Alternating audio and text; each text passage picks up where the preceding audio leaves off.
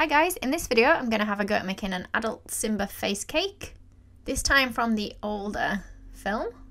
If you haven't seen it already, I did try and do one of the new film. So I found myself a picture online and I've cut it out around the outside edges. I've actually printed it off a couple of times because I usually get cake all over my template. I've just made sure I've got a cake board big enough for my template to go on. And I've got some cake sheets here. Again, just making sure they're about the size of my picture. It's a little bit short on the bottom, this one. Filling it with buttercream in the middle. I'm going to use my template to cut around for the basic shape, and where it's just a tiny bit short there, it also is missing on my picture as well. I'm just going to add, can you see that cake offcut on there? And in case you're all wondering what I do with my cake offcuts, I eat a lot of them. And quite often I give them to my neighbours and my family. So they don't go to waste. So I've just cut a little bit off the bottom of my template, which is kind of the bottom layer of his fur.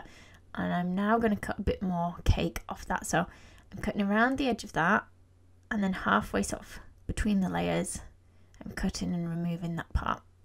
So it kind of steps down.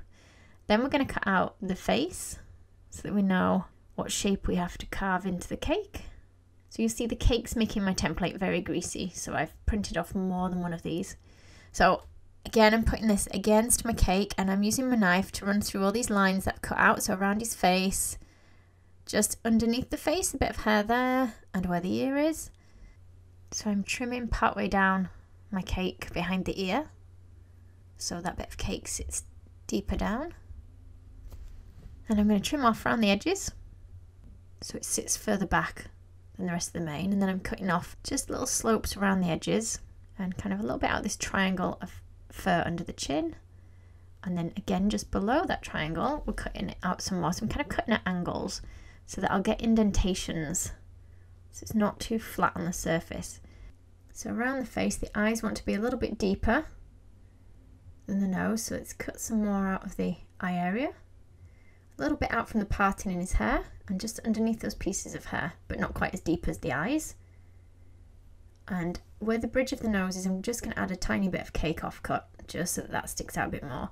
And also kind of the mouth area, the mouth and nose, we want to use some more scrap bits so that this bit stands out the most. So as long as it's bigger than my template, we can stick it on and then we can cut out around that template again. And let's cut a bit of a curve so it's in shape with the bottom of that mouth. Taking a little bit out there. So the bottom bit is sticking out more than the top bit on mine. So we've got our shape like that. Now, I should have probably gone for a different flavour than red velvet because this one's quite soft, so it is quite tricky for me to cut it and crumb coat it. You can stick it in the freezer for a bit if you want. I'm just going to put a layer of buttercream all the way over. You can use chocolate ganache if you prefer, but you see, because the cake's quite soft, it's picking up quite a lot of my crumbs. And what I'm going to do is, once I've covered it, I'm going to put that in the fridge to firm up, and I should really add a second layer. But I'm a bit short of time today, so I'm just going to leave it with the crumb coat. And I'm just going to mix some colour for the mane. So I've kind of got brown and red together here. Roll it big enough that it covers the whole of your cake. Now, my fondant's a little bit soft, and it is actually very warm today when I'm making this, so it's a little bit harder than it would normally be. Or it's a bit harder for me to make. The fondant's softer. So it is cracking a little bit when we're putting it on, but I'm pressing it in between all the gaps and then cutting off any extra that goes onto the board. Just gently using your fingers, and do make sure you've got nice clean hands. We're going to press into all those indentations, all those bits that we removed and cut out. So press gently. You can see where I've pressed a little bit hard. I've managed to tear through it. Hopefully we'll be able to cover that up when we do a bit of shading with our powders. Just putting in a couple of lines now with the end of my Dresden tool. So have a picture next to you for reference so you can see where you want to draw in all these lines. Then what I'm going to do is I'm going to use the face. So can you see I've cut out the rough shape of the face? Sometimes you might have to cut it a little bit larger because the cake always ends up bigger than our template. Or you can stretch it into place. So we're just pushing this right up to the hairline. I'm going to remove the bit where the nose sits, only because the nose is going to go on in a different piece, or the mouth and nose. And I'll have a lot of fondant there if I leave like 3 layers of fondant.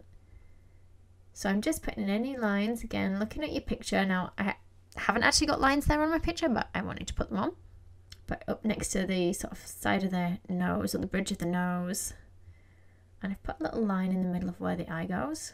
And then we've got sort of a semicircle for the ear that we're going to fold roughly in half. And I'm going to try and insert that just into the cake at the side there. I've added a bit of white to the colour that I used for the face. So the face is kind of a brown and yellow mixed together. And I will put links to everything I've used in the description box below the video. So we're then going to try and cut this to the size and shape we want. You can use your template if you want.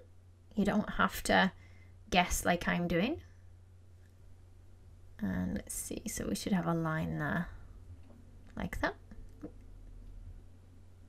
And then I've got a little bit of red mixed with his face colour to give me a colour for the nose. I've got a little sausage shape, I've cut a bit off the back of it. And then we're just bending it slightly to put it in place for the nose. Let's put an indentation in for each nostril, just using my Dresden tool. Then let's work out the eye area. So I'm using a little bit of the leftover sort of colour that we used for his muzzle, rolling it thin, and I've cut out around the eye area where it's a paler colour, and I'm using that as a template. Let's push this in place. So this will sit deep into the bits that we've made for the eyes. Let's put that line back in, and then I've cut out the eye itself from my paper template, and we're going to kind of draw around it with our Dresden tool so we know where the eye is going to sit. And I'll do exactly the same for the other eye. I'm just now pushing it in so it's a little bit deeper so that when I put the eyes in, they'll sit into that little eye socket. A nice pale yellow, and we're going to just push the ball till it fills that gap that we made. And exactly the same with the other eye. Now I've got some brown fondant. You can use modelling paste if it's easier. We've got 2 circles, black and brown. The black wants to be a little bit smaller. Black will just sit in the middle of the brown, and we're going to pop that in for the eye. And I can cut anything off the bottom where it kind of overlaps beyond the eye. And then we're going to add his eyebrows. So I've just got like a sausage of black with a thin point on either end, and we're going to bend those round so that they match with the shape of the template. So pushing that into place. So the one on the right just goes down over his eye a little bit. And then we want a nice thin piece of black to just go in between his mouth. We want a small dot of white in each eye to give his eyes a bit of a sparkle. And then I'm rolling some more black, nice and thin, and this is just going to go around the outside edge of the eye. I just took the eyebrow off to get that in place, so I'm going to put that eyebrow back in there. Because it's quite warm today, stuff's clinging to itself without water, but you can use water if you need to, or even edible glue to stick things together. Now let's add a bit of colour. So I'm using edible dusts. And I've got a range of colours. You don't need all these colours that I've got here. I'm using brown and red mixed together for the main. And we're just going in any parts that are a little bit deeper because they want to be darker in colour.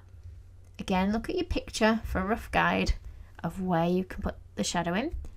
And I've put some inside the ear in pink and brown. And then on the face, I'm using more orangey kind of colour. Just make sure it's a little bit darker than the face colour itself. And then we're going to go in with a little bit more brown in the nostrils. So it's just a dark brown I've got here. Once you're happy with your shading, we're going to cover the board. Now sometimes I cover the board before I actually put the cake on. This time I'm going to kind of put it on in pieces afterwards. So I've rolled the green really thin. And I'm going to try kind of patching it in because I want it to look like lots of leaves overlapping. Also, it's hard to put it on in a single piece. So this gives me a good excuse for putting it on in lots of pieces. Can you see I've cut some bits to kind of rough leaf shapes? Very rough leaf shapes. And we're just going to keep overlapping this all the way around until we've covered the board. So pushing it up tight to the cake. And stretch it anywhere that's a bit short, or you can add another leaf shape. And then let's just draw some little lines into our leaves. So it's still looking quite flat is my board, which is fine if that's how you want to keep it. But I think once we've drawn lines in all these, I might make some more leaves that are a little bit chunkier, so it's got more of a 3D effect on the board. And these ones, I think I'm going to cut little pieces out so they look more like tropical kind of leaves, or the kind that you'd find in the jungle. And then let's place this on our board. Again, you can use water to stick it in place. And we're going to put a few of those all over the board. Then what I'm going to do is using a darker green, I'm just going to put a bit of shading on here. Again, stop it looking quite so flat. So either in the middle of the leaves where the lines are, or you can dust it right around the very outside edges of the leaf so that the leaf looks like it's standing out a bit more. And I could have put my fondant on in different shades of green as well. That would have given me a nice look. And there he is, all finished. So it's quite different to the one I made a couple of weeks ago, which was a more realistic style lion. If you haven't checked out the other one, please do so. Let me know which one you prefer, the one from the old film or the one from the new film. If you've enjoyed this video and you'd like to vote for us in the Cake Masters Awards, I'll put a link in the description box below where you can vote for us. Your votes are very much appreciated. Thanks again for watching. If you liked the video, be sure to hit the thumbs up button and leave me a comment below.